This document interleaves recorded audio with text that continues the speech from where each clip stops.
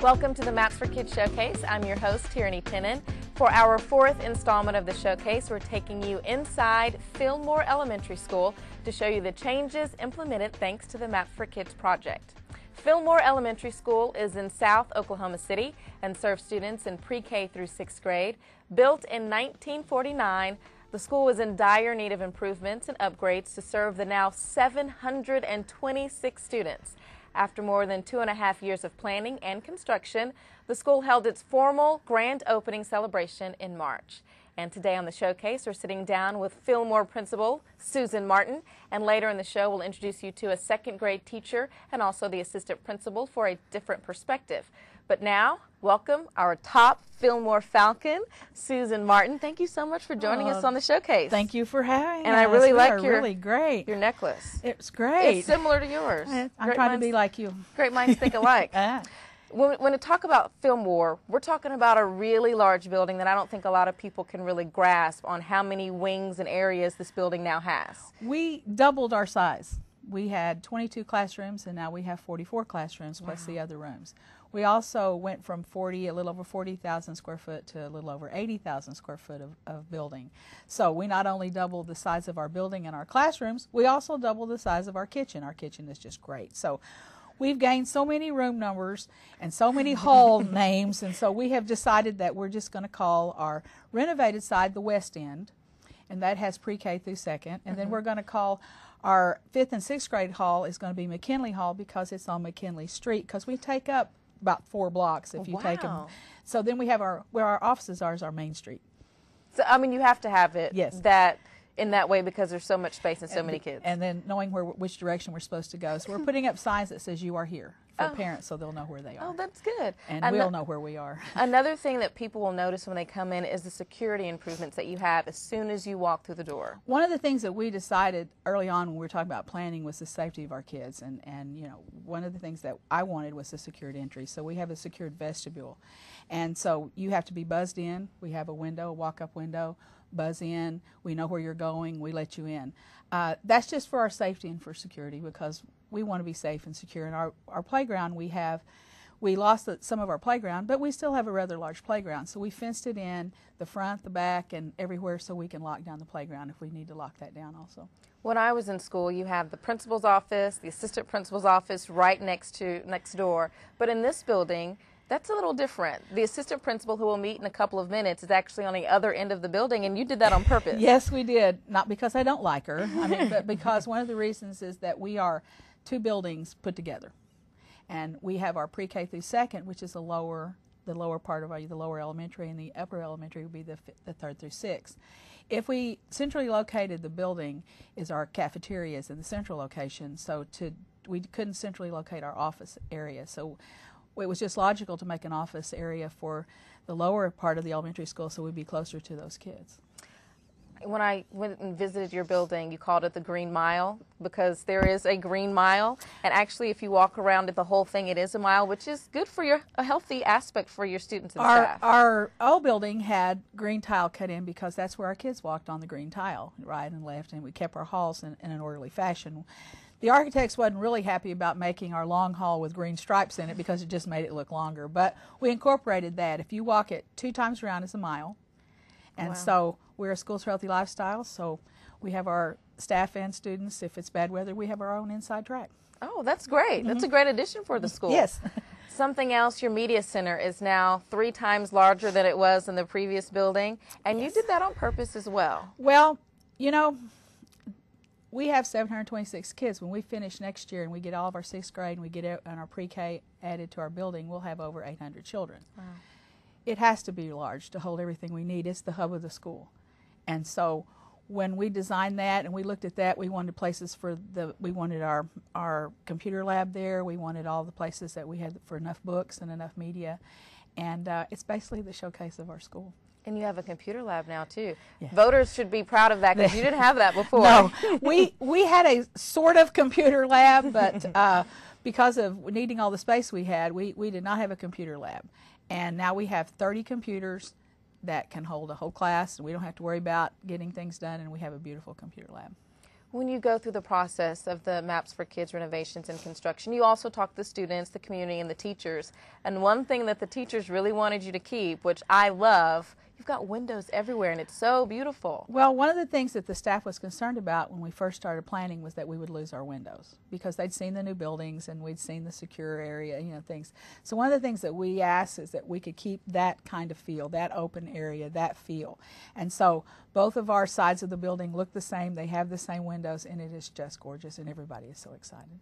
When I toured the building, we would walk through all of the classrooms, and you walk into a room and the lights just come on, and I'm looking like, when did she turn on the lights? But that's an energy efficient feature. One of the things that we piloted some automatic lighting, but one of the things that we decided decided on that we would look at being some energy efficient, having new appliances and having new heating and air units helps that too, because then we have that, and having our thermostats that work and everything that works is great. But one of the things that is leaving on lights, leaving on you know, kids don't turn off lights, and so we have automatic lighting. So what it has happened to me is I don't turn lights off at home now, because I'm just assuming they're going to go off. Because they do at school. Yeah, they just Well, thank you so much for being on the show. I know we've got a couple of your staff members that are going to be on the show in a couple minutes. You're going to share the wealth because you have such talented people over there at Fillmore Elementary School. It is truly a beautiful building that taxpayers should be proud of.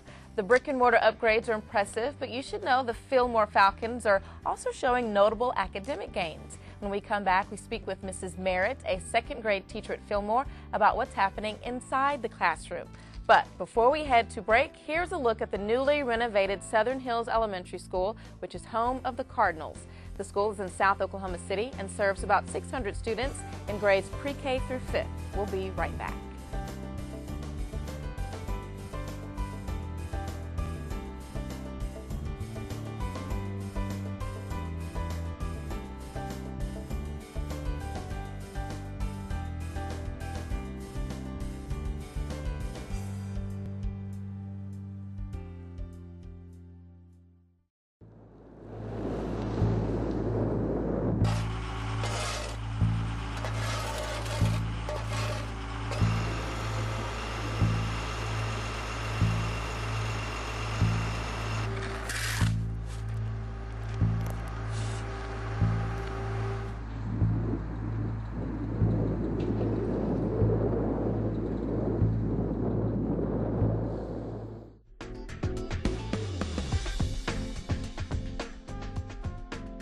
Welcome back to the Maps for Kids Showcase. Today we're putting a spotlight on Fillmore Elementary School in South Oklahoma City. And joining us for the second segment is Bevra Merritt, a second grade teacher at Fillmore and someone who has been a Falcon for quite some time. Thank you so much for joining us on the showcase. Thank you for having me. And when I say quite some time, I really mean quite some time. Tell us why you return every year, 23 and counting, to teach at Fillmore. Well, the families, the students, my own children went to Fillmore. I have some students that I had their fathers when they were in school, so it's just nice to be vested in the community and know the families. For the people who may have not visited Fillmore, describe a typical Fillmore elementary student. Energetic, hardworking, very hardworking, respectful. They come from good families and their parents really want them to succeed, and they work hard. Well, if OKC residents visited Fillmore Elementary School, what would they see in regards to classroom instruction? What are you all doing in the classroom to get the students where they need to be? Well, we are a Great Expectations School, which is an implementation at the district. And so that has to do with how we talk to the students, how we encourage them, really try to use the positive approach and talk things out with them. Small group, large group, some one-on-one, really work to make sure that we're time on task and helping students to get where they need to be. And when you talk about your tenure of being there, 23 years dedicated to this school and this community, what's been the biggest change that you've seen since the day you started up until today? Well, it's definitely more ethnically diverse than it was when I started, but I think the biggest change is just how large it's gotten, just the number of students that we have. Okay, so when you first started, if you can remember back, there was probably 2 or 3 of every class, and now we have 4, sometimes 5 of every grade level. So we've almost doubled. In just the last 23 years? Yes.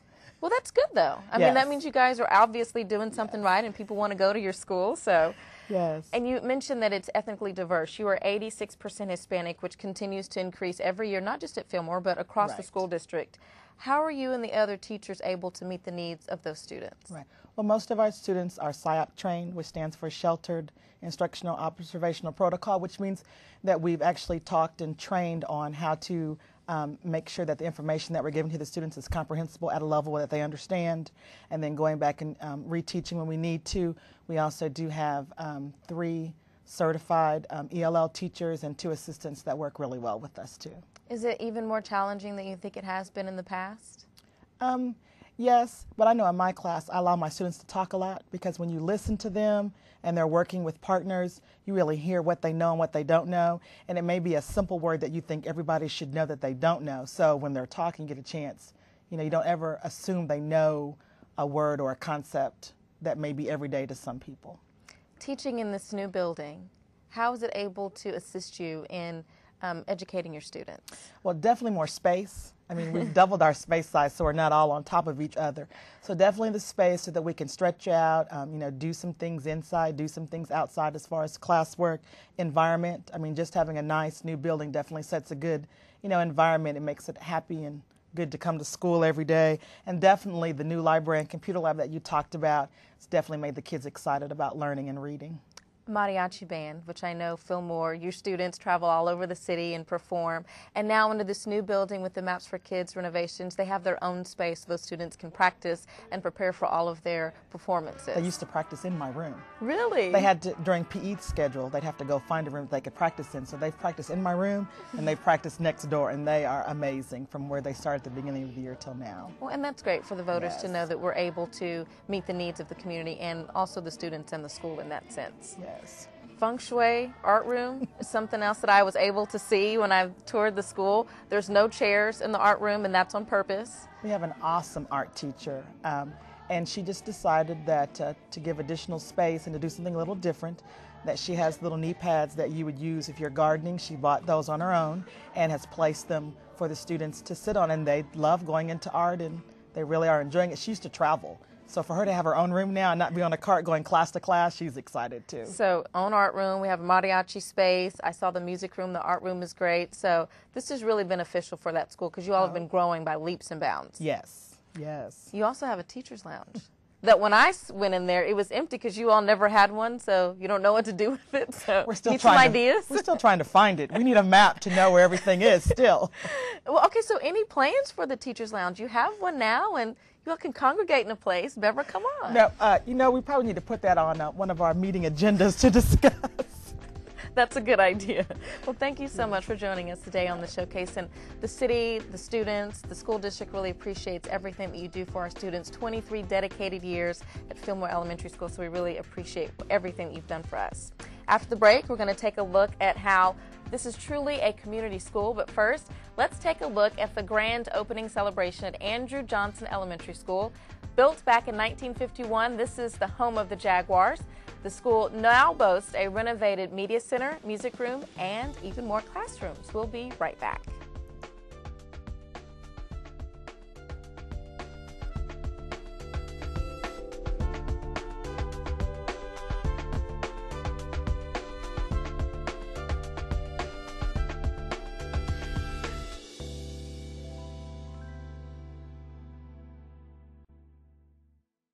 Could you stand a little fun in your life? Then look no further. The Oklahoma River Cruises tour the beautiful Oklahoma River.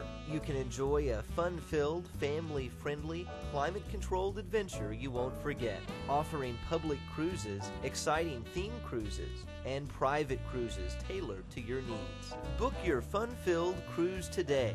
Log on to okrivercruises.com. Oklahoma River Cruises. Get on board.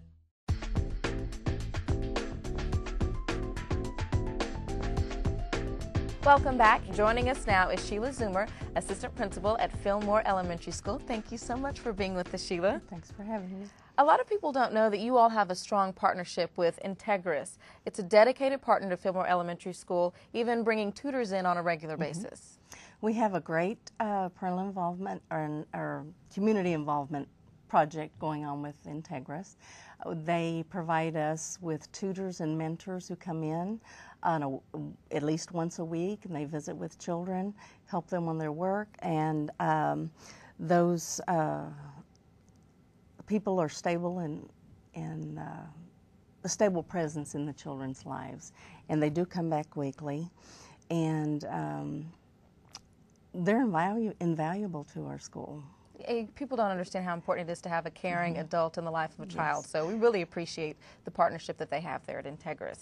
They're always asking us, what can we do for you for the betterment of your kids? What do you need? You need anything, let us know. And we really appreciate that. Something fun that you guys do around the holidays is a wreath decorating project with Integris. Tell us about that. Yes, our kids love the wreath decorating contest or project. They look forward to it every year.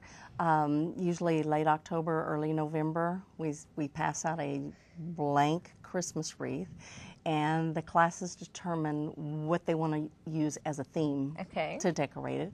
It could be a movie they just read, it could be a traditional Christmas theme, or it could be their favorite basketball or football team.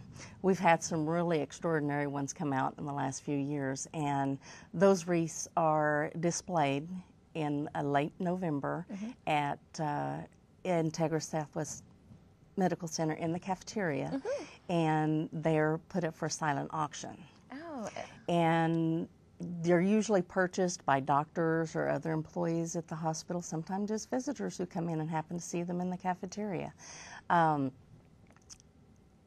There's many doctors that work at Southwest Medical Center and around our area who decorate their offices with our wreaths that the kids have made. And then the money raised comes back to Fillmore. The money raised comes back to Fillmore, comes back to our students. It's, teaching arts, community partnership, and also funding some projects that the school needs, which I think is great. Yes.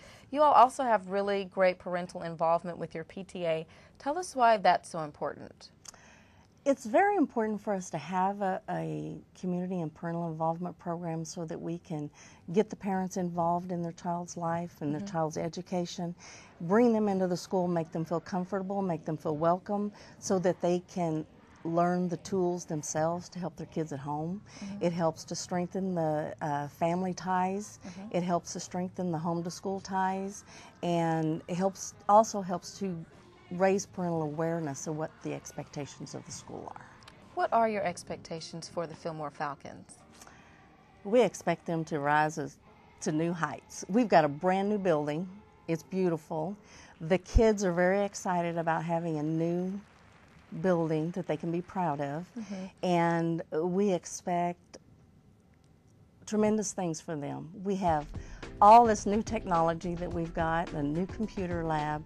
They have resources at their fingertips. We have this beautiful new library that they can find anything they want to help them with their studies, and we expect them to just rise above what we've seen in the past. And they can. Yes, they can. They've got the resources that they need. And they've got great teachers like Ms. Meveritt, Ms. Merritt. They also have great assistant principals and principals. So I want to thank you all so much for being on the Maps for Kids showcase today. This show will air monthly on City Channel 20 and highlight programs, improvements, and partnerships that affect our city schools. For more information on the Maps for Kids project, visit okc.gov. And for more information on Oklahoma City Public Schools, visit okcps.org. And as we leave you, you know it's graduation season, so here's a list of the upcoming graduation ceremonies for our seniors. Congratulations to all of those students for achieving their high school diplomas and entering a new chapter in their lives.